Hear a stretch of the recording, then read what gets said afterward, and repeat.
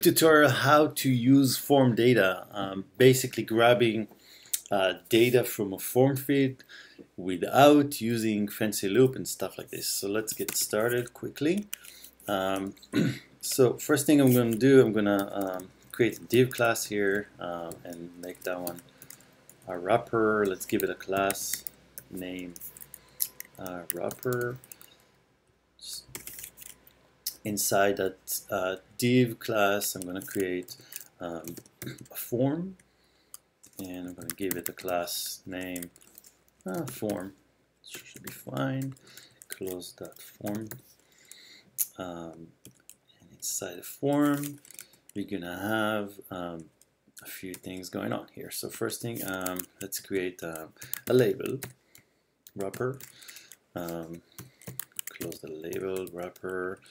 And then inside the label, let's give it actually, we're going to need to reference that. So give it an ID.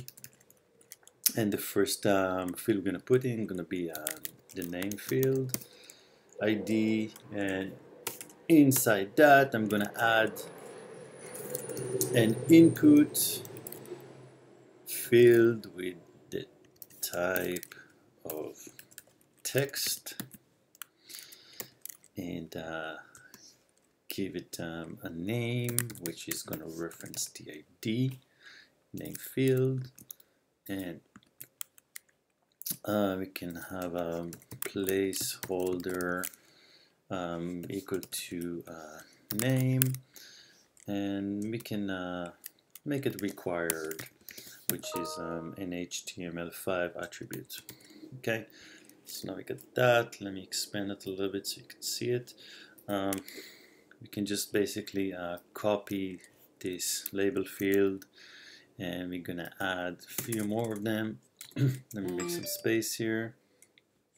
Let's add an email field, so change name field to email. The type is gonna be changed from text to email, and we're gonna do the same thing for the name, reference that. Oops, it's to learn to spell required. Okay, that should be not good. Placeholder should say email, and then let's do two more. One for the password field, so create that one from email field to password, and from type email to password, and then make sure the name is the same, and password goes into the placeholder.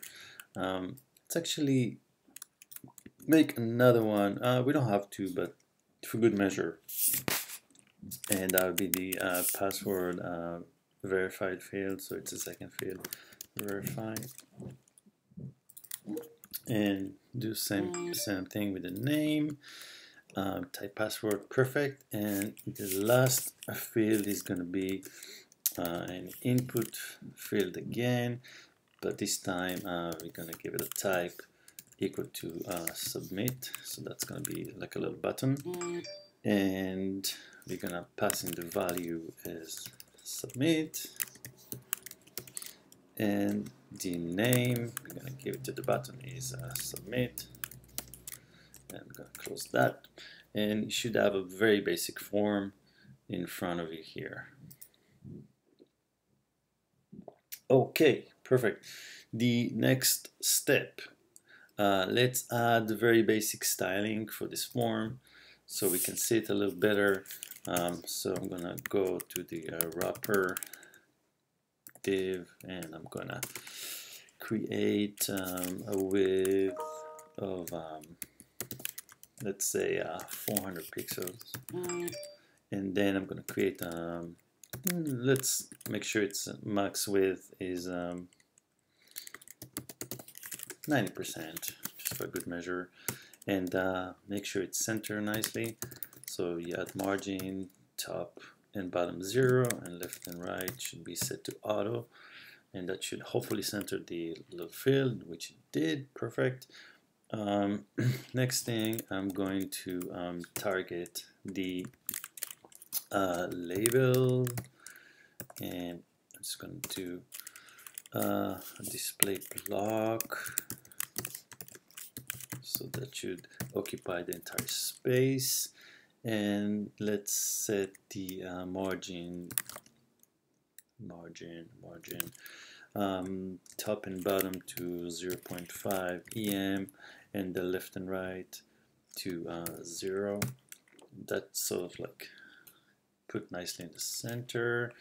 The next thing I'm going to target would be the input field, so I'm just gonna drill down to the input in my CSS selector, and let's make the font size here a little bigger, so maybe I don't know, 18 pixels should be fine.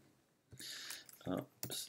And then how about we give it a little padding, so maybe 0.5 em, so it's a little bigger, we can see it nicer.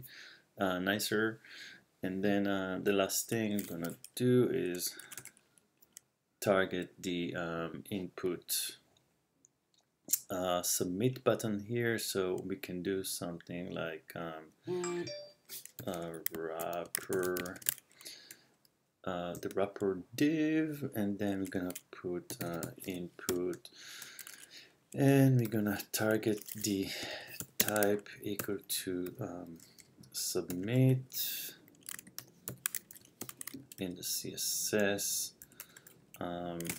So it's only going to target that particular input. We can just give it a bigger font size, let's say 20 pixels, and we can give it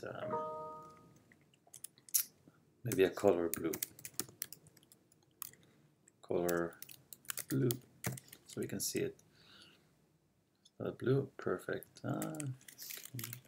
Maybe like 25 pixels font size. Okay. Alright, that's good enough. Alright, for now.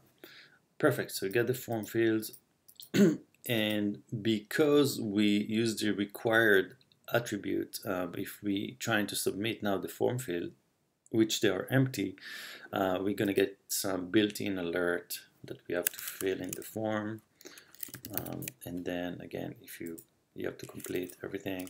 Email address should be email at something.com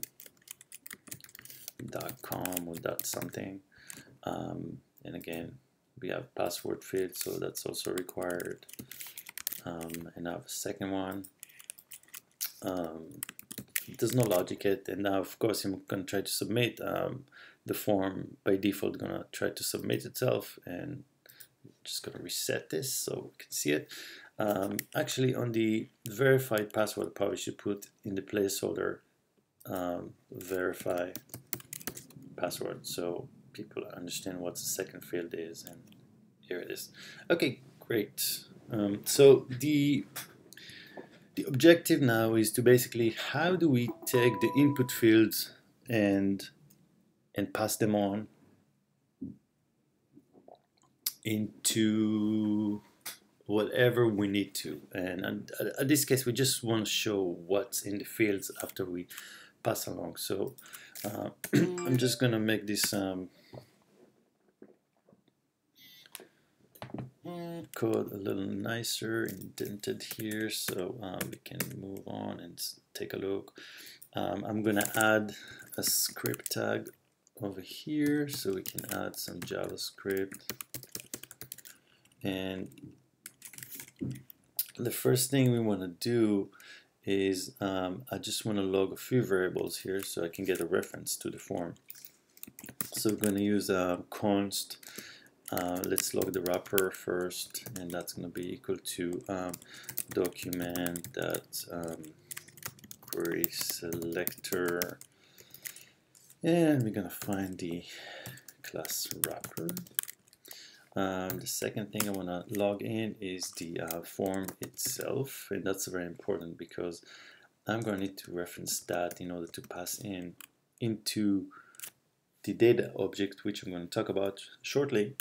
And again, we can just take, in this case, the wrapper as reference, and then that query selector, let's pass on that is an array, and then we're looking for the form class. Well, it's a class, right? Remember, the form class is right here.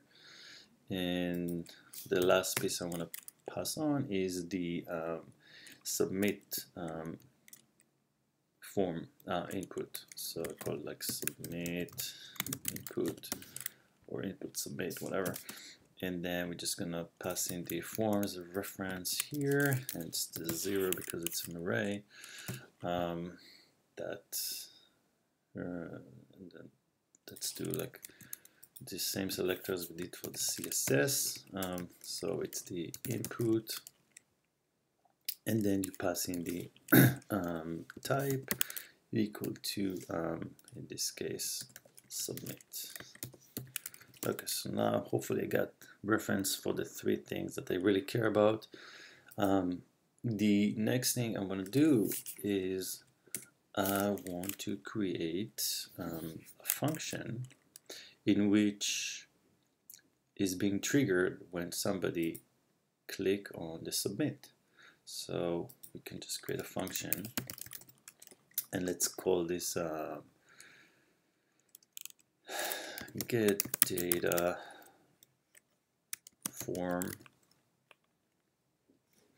and it can be pretty much any name.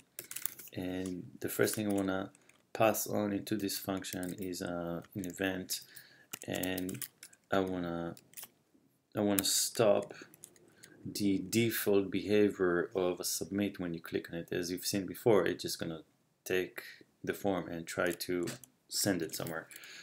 So you do event, and you do a prevent default, which should stop the default behavior when you click on a button. The next thing I want to do is to create a variable, and because we're inside the function, that variable is going to be a function scoped only to this function. So we call this variable form data, and what we're going to assign that to is to a new form data, and this is the the heart of my form data collection. And what I'm going to do here, I'm going to pass in the entire form inside this new object. And what essentially the form data object is doing is going through my entire input fields and collect all the data from that into this, so I don't have to loop through anything. So this is a beautiful, beautiful way to collect data from forms. The next thing I want to do is I just want to show this so we can actually take a look what's been collected. So I'm going to put an alert over here, and what we want to do is we want to take the form data object which we created and actually get the fields that we passed into. So for example, the field number 1 is the ID name field, so I'm going to put that here, and then I'm going to do concatenate with some space here, and I'm going to add another field over here, so another class, and this time it's going to be the email field we just picked up, plus, and again have some space here, and then we're gonna have the last field, which is gonna be the password field. So take that password field ID and add it over here, and that's really all this function is gonna do. It's just gonna show us. The next step I have to do is I need to first get a reference to the submit input and add an event listener, so I can, in this case, I'm just going to add a click event.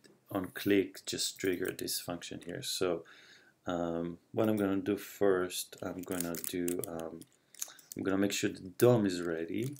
So you can do that with using the document that add event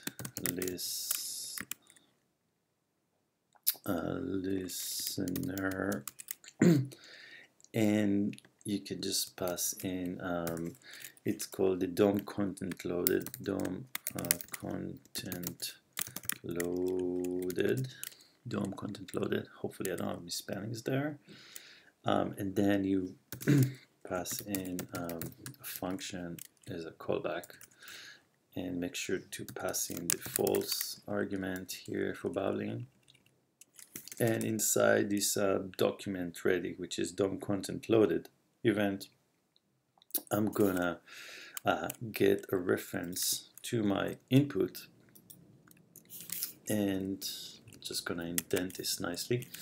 And over here, I'm just gonna add another event listener, and this time I'm gonna call it on click.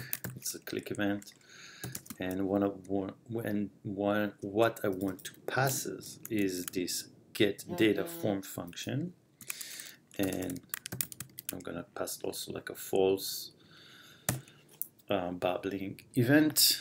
And hopefully now we have the event. So basically, when the DOM is loaded, the DOM content loaded, immediately after that register a click event on the submit input, which is the variable from up here, reference to this submit button. And when you click on that, basically trigger the get data form function, which hopefully would give us those things. So let's test it. John, fake email is john@example.com, and then password be abc123, abc123, and let's click submit and see what happened. And as you can see, my name John was passed in, my email john@example.com, and my password abc123. Very easy, very useful, beautiful code. Thank you so much.